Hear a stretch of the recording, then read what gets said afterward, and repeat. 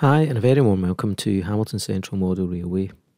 Last weekend I enjoyed the SRPS Railtour with my dad up to Aviemore, and the tour was hauled by two 37s, 37403 in large logo, and also West Coast Railways 37685 in their beautiful maroon livery. And what I wanted to do was to try and create a model that reminded me of that day, and this is a documentation of that project. We start with the Bachmann 32395 in West Coast Railways Maroon. Now the Bachmann 37s I think are brilliant, and this will be my fourth one. And there's still a few of these available, so I managed to get hold of one. And what we'll need to do is renumber it, and I'm using the Railtec Transfers West Coast Railways set, and we'll need to name it Loch Arkaig, which we got from Fox Transfers.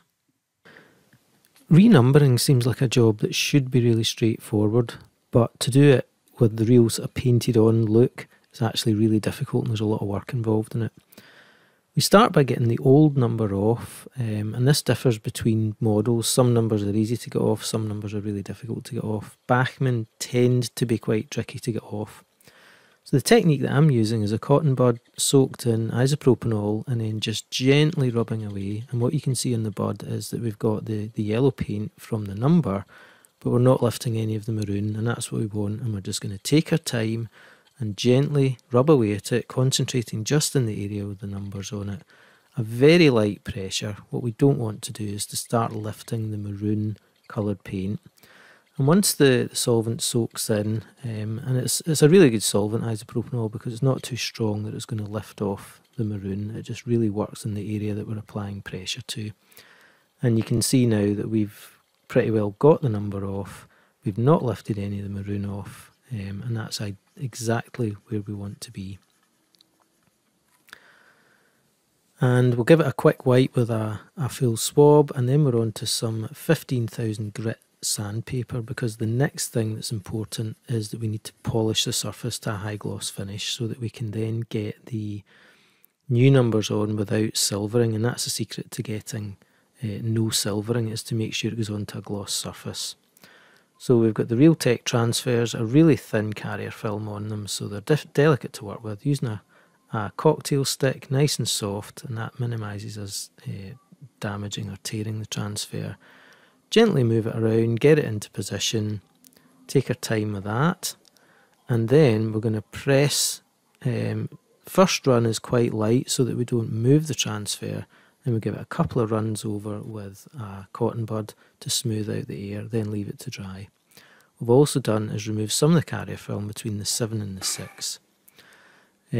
Not bad, and now we've masked it up and we're ready to go and give it an overspray. And this is what really makes the difference with getting a quality finish in the model. So I'm using my trusty old airbrush, an old Revel airbrush, single stage airbrush, and I'm using Humbrol 135 satin varnish, which has been diluted, and it's a real knack to getting the right mix.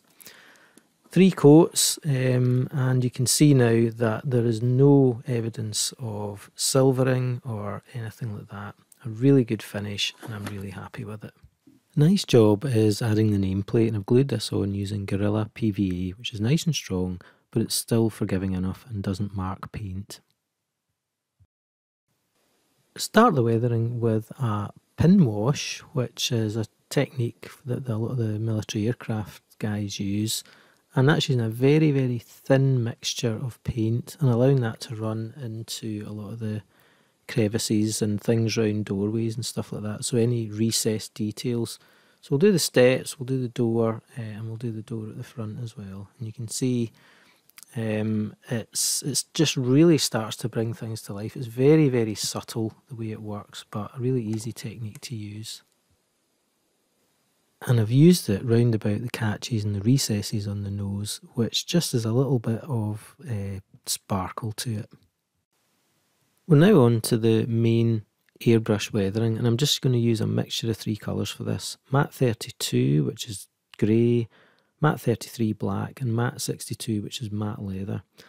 And I'm going to use various blends of these, and by keeping the same 3 colours, it means that we can make transition between the various hues, and it keeps the loco looking much more natural that way, rather than using separate colours for top and bottom. So we'll generally, everything will have matte leather in it, which is kind of like the weathering equivalent of yellow ochre in art, that it just gives that sort of natural brown kind of colour to everything that ties it all together. We start with a blend of matte leather and a little bit of black, which gives us a quite a light brown colour, which we're going to start as the basic tone on the bogies to give it that very dry sort of track brown rusty sort of metal that they're made of. What I then do is spray that over the front, which looks really over the top because most locos keep the warning panel clean. But what we're going to do later on is wipe all this back. I then start to add more black to this mix to change the tone of it, and we'll gradually add little bits and bobs to the areas we've already oversprayed to give it a very non-uniform look, which is much more realistic. One of the areas that are usually missed by the washing plants and locos are the grills and dirt collects within them, and that's one of the areas that we can concentrate on with the models to, again, add that little bit of life to them. So with the darker spray colour, I'm going to spray into all the grills along the locomotive, and this is what we get, and it really does add a sparkle to the locomotive. It's just one of these other steps that just brings things to life. We'll now move on to the roof, and it's the only area that I'll use pure black on. It's just a little bit of soot round about the exhaust ports, and then I'm going to mix my matte 32 dark grey with some matte leather to give a sort of grey colour that goes across the rest of the roof, but again quite a thin coat on here.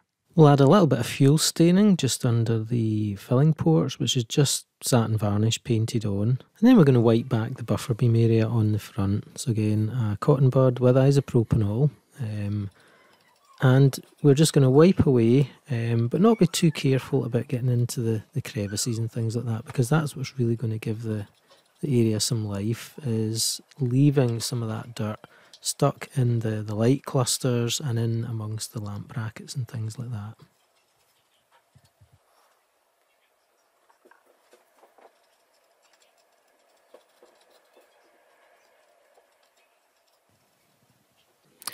And there we are. Yeah, I'm really happy with that. I think the locos turned out really well. It's a beautiful livery to start with. Bachmann 37s are great locomotives, so let's enjoy it running around the layout a few times, and thanks very much again for watching.